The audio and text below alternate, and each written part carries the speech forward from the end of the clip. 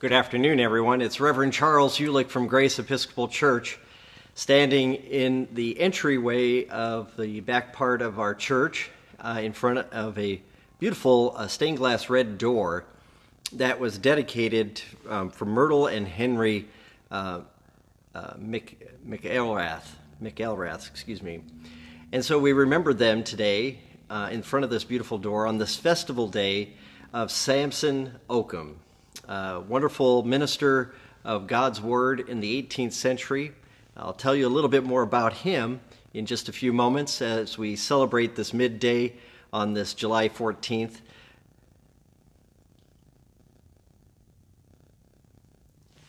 We begin on page 103 in your Book of Common Prayer, page 103. O God, make speed to save us. O Lord, make haste to help us. Glory to the Father, and to the Son, and to the Holy Spirit, as it was in the beginning, is now, and will be forever. Amen. Our psalm today can be found on page 620 in your Book of Common Prayer, page 620, Psalm 29. We'll read this psalm in its entirety. Page 620, Psalm 29, also found in your Holy Scriptures. Let us read this together. Ascribe to the Lord, you gods, ascribe to the Lord glory and strength. Ascribe to the Lord the glory due his name. Worship the Lord in the beauty of holiness. The voice of the Lord is upon the waters. The God of glory thunders. The Lord is upon the mighty waters. The voice of the Lord is powerful voice. The voice of the Lord is a voice of splendor. The voice of the Lord breaks the cedar trees. The Lord breaks the cedars of Lebanon. He makes Lebanon skip like a calf, and Mount Horeb like a young wild ox.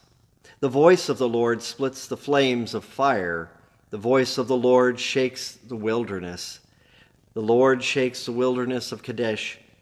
The voice of the Lord makes the oak trees wither, and the strips of the forest bare. And in the temple of the Lord, all are crying, Glory. The Lord sits enthroned above the flood. The Lord sits enthroned as King forevermore. The Lord shall give strength to his people. The Lord shall give his people the blessing of peace. Glory to the Father, and to the Son, and to the Holy Spirit, as it was in the beginning, is now, and will be forever. Amen. Our scriptures continue with a passage from Luke's Gospel, chapter 8, verse 16 through 21. No one, after lighting a lamp, hides it under a jar or puts it under a bed, but puts it on a lampstand so that those who enter may see the light. For nothing is hidden that will not be disclosed, nor anything secret that will not become known and come to light. Then pay attention to how you listen. For to you, those who have more will be given, and from those who do not have, even what they seem to have been taken away. Then his mother and his brothers came to him, but Jesus said to them, and he reached out to the crowd, Your mother and your brothers are standing outside, wanting to see you. But he said to them, My mother and my brothers are those who hear the word of God and do it. The word of the Lord. Thanks be to God.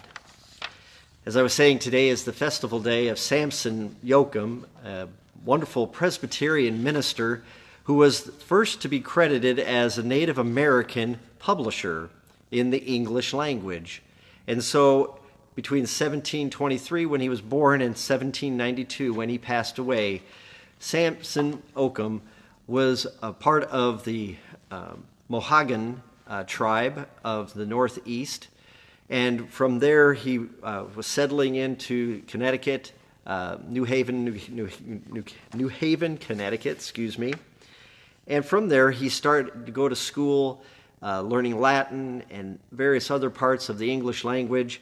He was also an amazing fundraiser who went back to England to help raise money, which is for the school in New England, on Montauk, Long Island.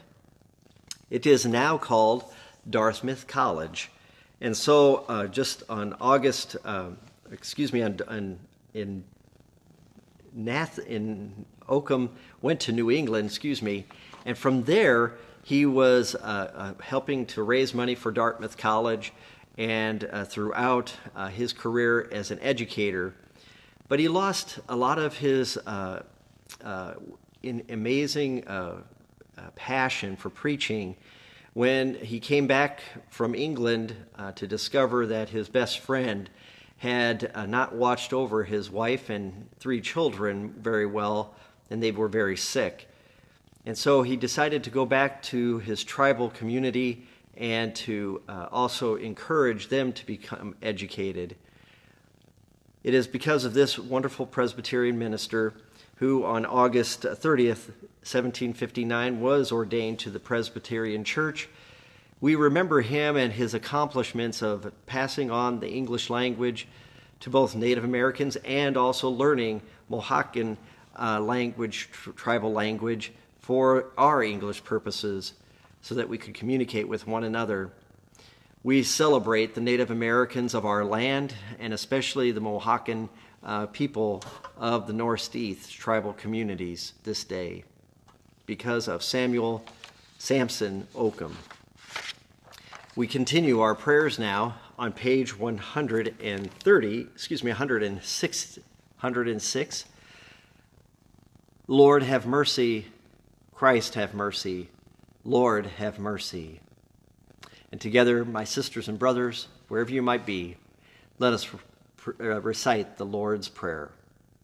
Our Father, who art in heaven, hallowed be thy name. Thy kingdom come, thy will be done on earth as it is in heaven. Give us this day our daily bread, and forgive us our trespasses, as we forgive those who trespass against us. And lead us not into temptation, but deliver us from evil. Lord, hear our prayer, and let our cry come to you. Let us pray. This is our collect prayer for this day.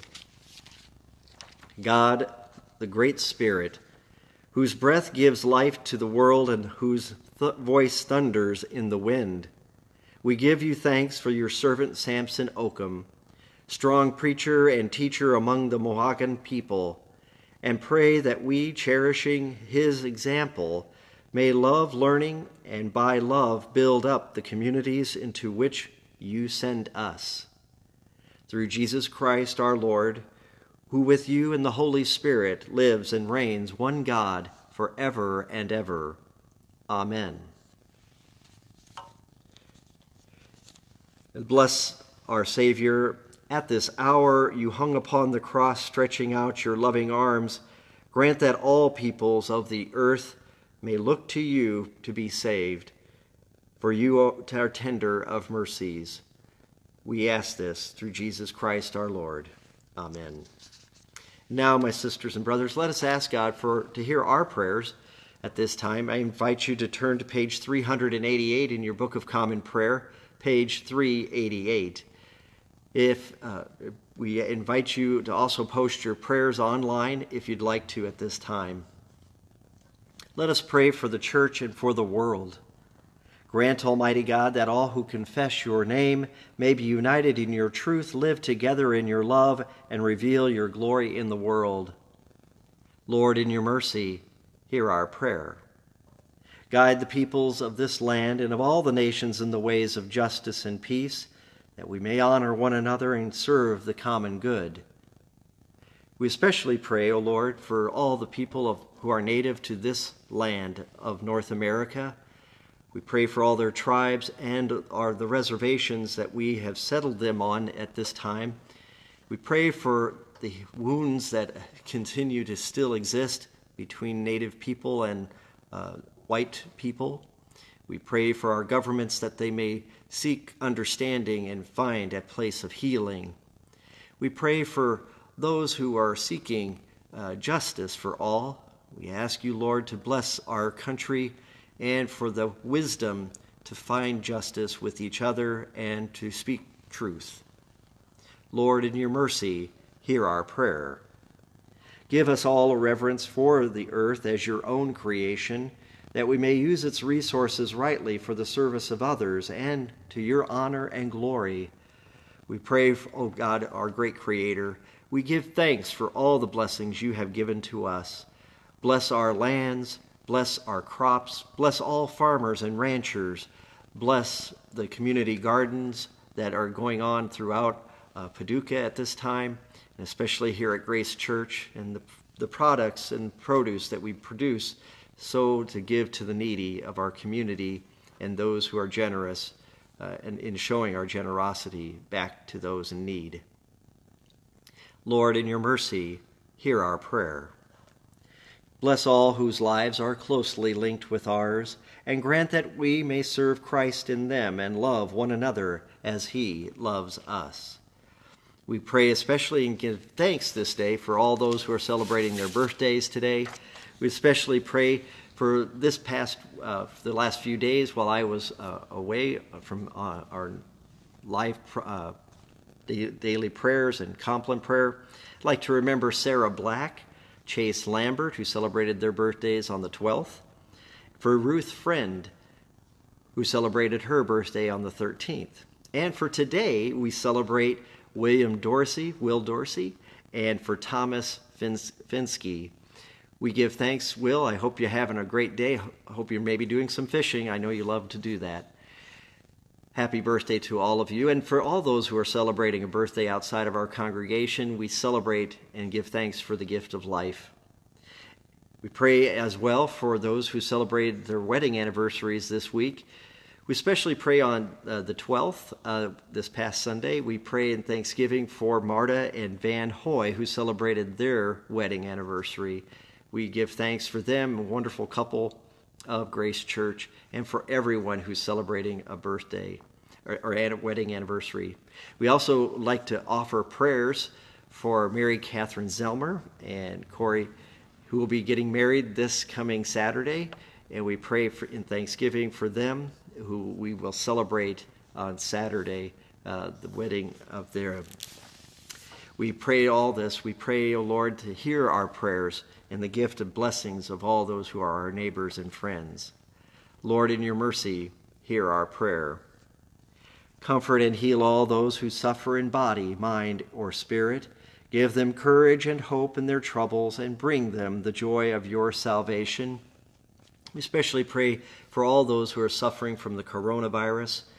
We pray for all those who are in ICU units, especially here in McCracken County. We pray for all of our doctors and nurses who are working diligently to help heal them and give them the best of comfort in their hospitalizations. And for those who are quarantining themselves because of the virus, we pray, Lord, for them. And throughout the state of Kentucky, we pray for a slowdown and for all of us to do our part to help slow down this virus from spreading to each other by wearing our masks, keeping our social distance, and washing our hands. Help us, Lord, and for all those who are sick right now, and especially those who are suffering from anxiety or depression, we pray for them. We pray for all those who have cancer and for those other various illnesses that are debilitating. And we pray for all those, O Lord, for your healing touch and presence. Lord, in your mercy, hear our prayer. Lord, we commend to your mercy all who have died, that your will for them may be fulfilled, and we pray that we may share with all your saints in your eternal kingdom. We pray for all those who have passed away this past week and this day.